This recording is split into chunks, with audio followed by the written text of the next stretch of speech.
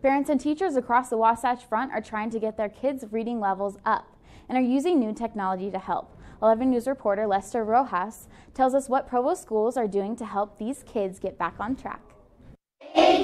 Elementary education can be hard, especially for kids who need the help with the things that they need to know, like fluency, vocabulary, and comprehension.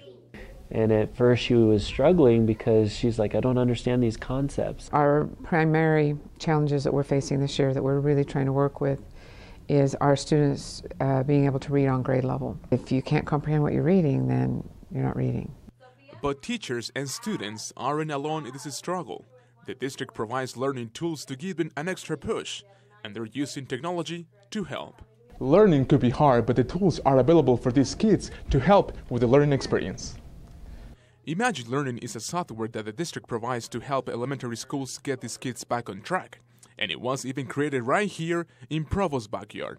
Imagine Learning is a language and literacy software program. We now target not just English learners, but students with learning disabilities or struggling readers who are reading behind grade level. Imagine Learning says children taking the state reading assessment see an increase of 31% proficiency after using their software, a goal Principal Bridge wants to keep up with. In Provo, Lester Rojas, 11 News.